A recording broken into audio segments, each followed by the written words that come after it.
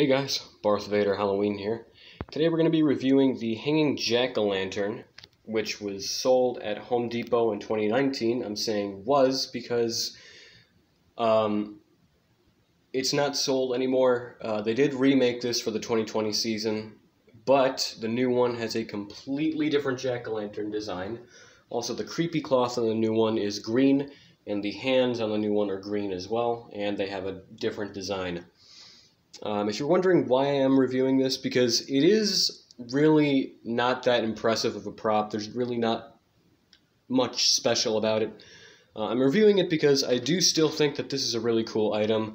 I actually got this along with the hanging Grim Reaper from 2019 Home Depot as well.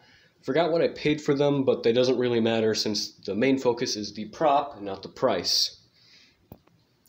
Now, the sound clip that it uses is the same sound clip that is used for the, I think, 6-foot-tall jack-o'-lantern man that was made by Pan Asian Creations. This is also made by Pan Asian Creations, if you're wondering what company this was made by.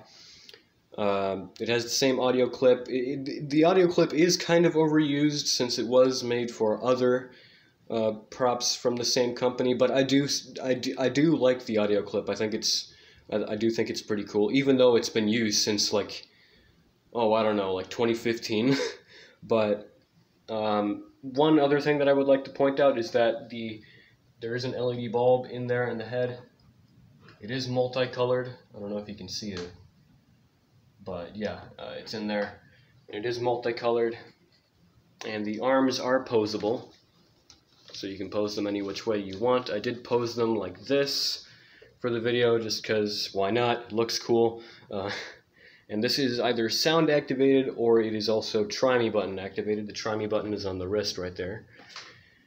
One more thing that I would like to say is that this is very loud. The speaker is very, very loud, which is a good thing, but if you're like right next to it and you activate it, then it could possibly startle you because of how loud the audio is. This is actually louder than the hanging Grim Reaper. But anyways, I'm going to go ahead and activate him for you.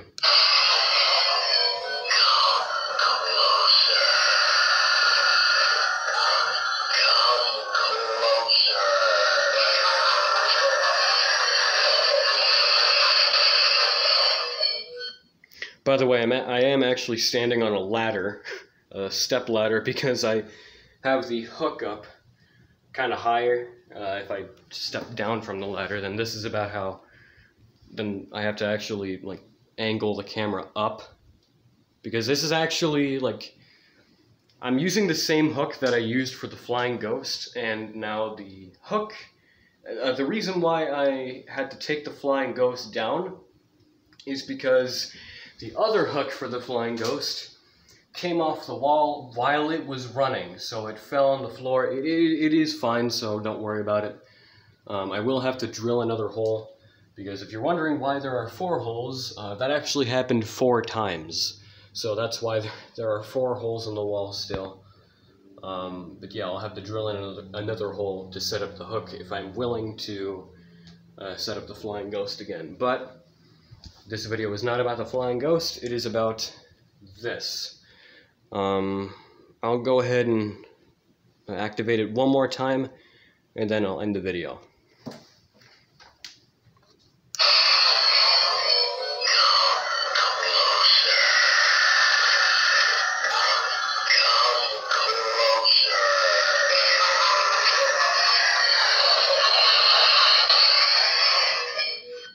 So yeah, that is the hanging jack-o'-lantern sold at Home Depot in 2019.